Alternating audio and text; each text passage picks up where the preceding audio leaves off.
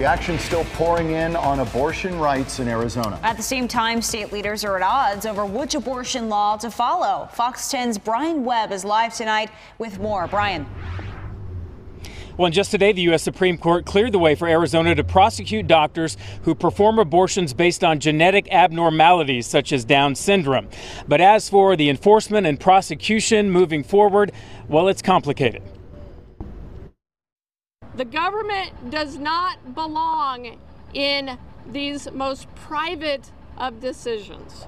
Democrats are pushing back, pointing out that polls show most Arizonans want abortion to be legal, but without the political power to do much about it. But when it actually comes down to doing the work to protect choice, only Democrats continue to fight for that freedom.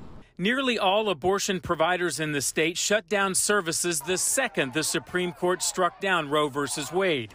And many doctors are afraid what it'll mean to them and their patients. All people deserve good, high-quality care and should not fear that speaking about abortion with their health care providers will land either them or their physician in jail. Republican leaders are at odds over which law to enforce. The law written before Arizona became a state that mandates prison time for abortion providers at any stage of pregnancy. It's backed by Arizona's Attorney General.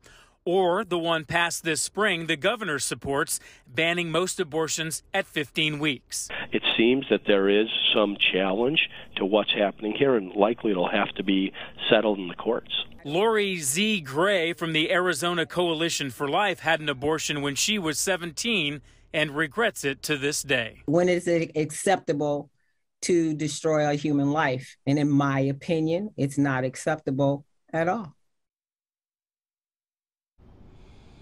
And to add even more confusion, prosecuting abortion cases will fall in the laps of county attorneys, each with their own idea of what is best, and who is in those positions will come down to future elections. Live in Phoenix, I'm Brian Webb, Fox 10 News.